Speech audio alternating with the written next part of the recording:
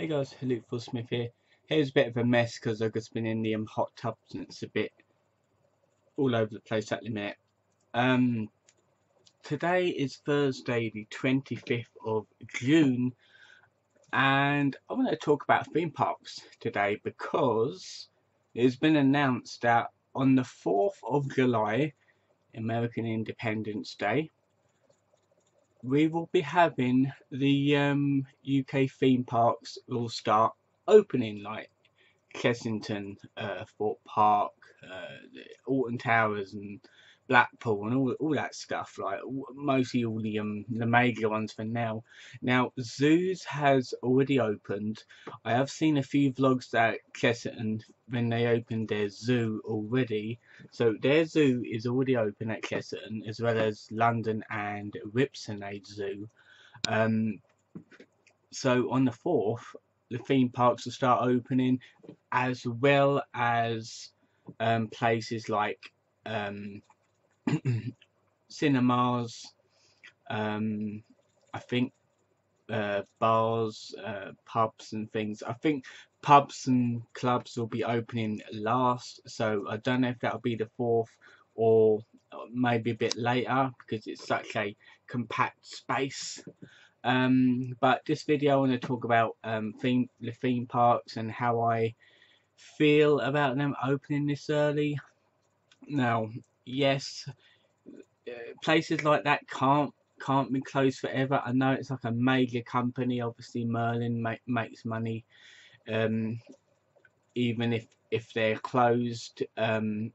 Now they're going to be taking online um, tickets only, which will mean you can't just go up to the door and pay in cash. You have to do it online only. So you got to buy a ticket. I don't know if they're going to be doing it like a certain amount of people in at a time. Like I don't know, because we've actually seen on the Whipsnade and London Zoo websites that you have to take on a time slot. So you can get in at a certain time. So there's like less people in at a time, so it's not too busy. Obviously, with this thing going on, you don't need it to be too busy, otherwise, problems will happen down the line.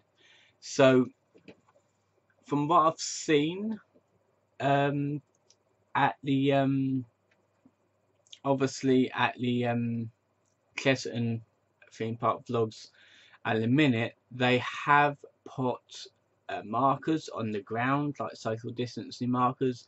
They put the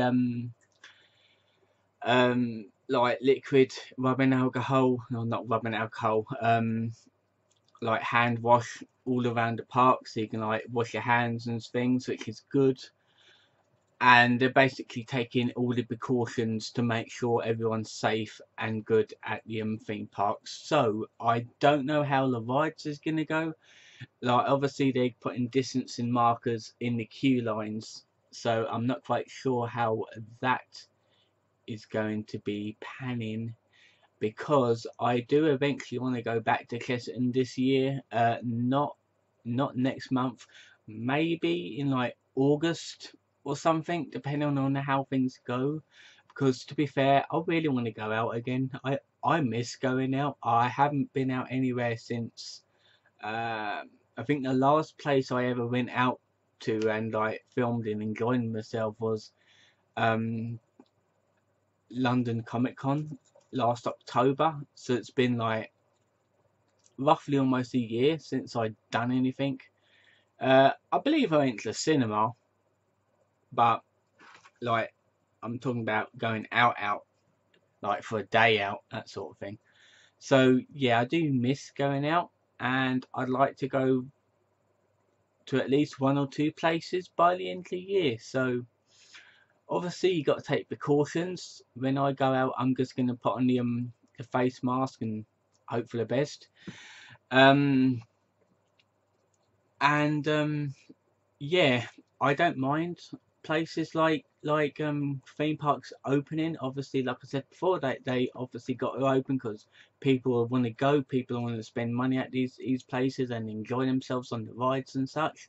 And yeah, I don't think Merlin would lose a massive amount of money um being closed down for months, because it's a big company. You can buy like merch from the online stores and things, like sponsor them, that sort of thing. So, and they're taking donations for their charity. So I don't think they'll go bankrupt over not um being open for these few months. I just think business will be slow, and I'm pretty sure like as soon as they open on the 4th, there will be all the theme park vloggers under the sun going back to theme parks and vlogging. It is going to be rammed. That is why I'm not keen on going straight away. Like, I want to leave it for like a couple of weeks at least, let it simmer down a bit, and then I'll start going again. But like I said before, I do want to go back to Chesserton this year. Also, I do want to go back to Ripsonade Zoo as well this year as well. So that's two places I like to go back. And I'm not quite sure on if London Comic Con's going to be back on for October. But I do know that London Film Comic Con is going to be on November. They put in the summer one, in at the autumn, in at the winter. So that's going to be random. And yeah, I am hoping to go there, as long as London is safe enough and not on fire. So yeah, I'm just gonna hope for the best. At the minute, I'm still working at the minute, so that's fine. Unfortunately, it is absolutely baking outside. Earlier on, it's a bit cooler now, but it's still a bit sticky, that sort of thing. So yeah, unfortunately I do work outside and I have to work in it, but luckily they let me have drinks and water and stuff. So yeah, that's a thing. But yeah, you got to work, earn money, otherwise you can't go to places like theme parks and stuff like that. And that's what I'm still saving up for. Still saving up for my holidays that I should have went on for this year, but I got to postpone them for next year.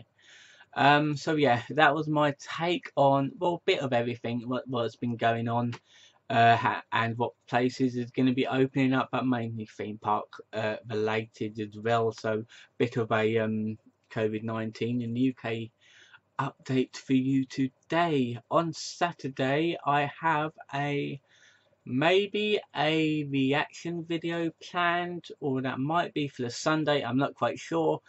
I'll keep you posted on that. So join me Saturday for another video.